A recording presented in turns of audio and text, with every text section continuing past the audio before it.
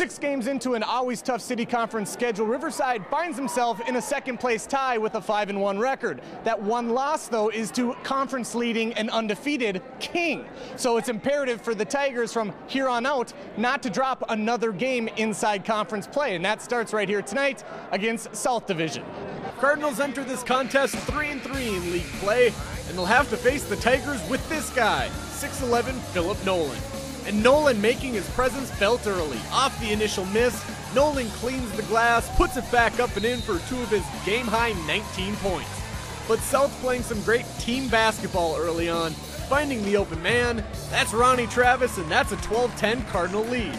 But that lead would be short-lived. Shamari Triggs finds his twin brother Bakari, who drains the 3 at the buzzer. Tigers up 1 after 1. In the second, Shamari continues to spread the love. Finds a wide open Robert Harris. He throws it down, and that lead is now up to 3. The second quarter, though, was all about Riverside turning defense into offense. Bakari with the steal takes it to the tin for the easy 2. Then DeAndre Downey follows suit. And when you're 6 feet 7 inches tall, you don't lay it in. You bring the thunder.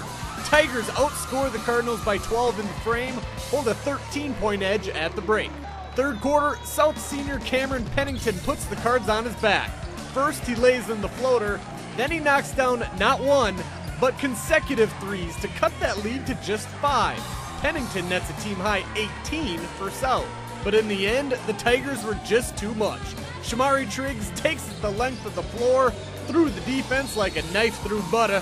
Count it and 1. And the Tigers improve to 6-1 in city conference play with a 67-50 triumph. Our confidence is sky high. We feel that if we play together as a team, we can do anything. I mean, state is our goal, and if we continue to play as a team and share the ball and play discipline, there's no doubt in our minds we're going to go to state and win. Classic 8 conference still up for grabs. Mukwonago with a chance to claim a share of first place with Pius if they can knock off the Popes. Pius comes out like gangbusters. Matthew Fox Whitaker dials one up from long distance.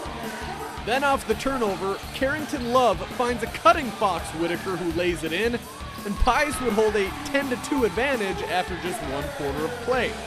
Indians find their stroke in the second. Aaron Nixon lines one up, drills the triple. That cuts the Pius lead to 4. But the Popes would take an 8-point lead into the half after Larry Fitzgerald hits the buzzer beater, 20-12 in favor of Pius at the break. In the third, Popes extend that lead. Love pushing the floor, gets it to go, and the foul. Popes up 10. That's when things got interesting. And Mukwonago caught fire.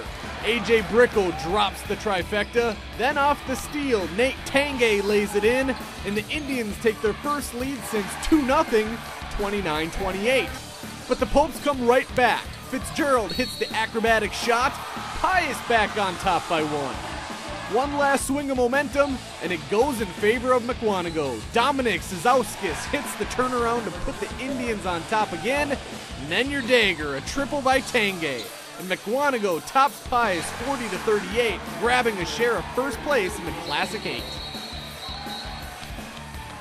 It's a great feeling. Everybody's psyched, and you know, this is the first time we've been in first for Mukwonago in a long, long time, and we just want to keep it up. I mean, everybody's coming back next year too, so I think the sky's the limit for us.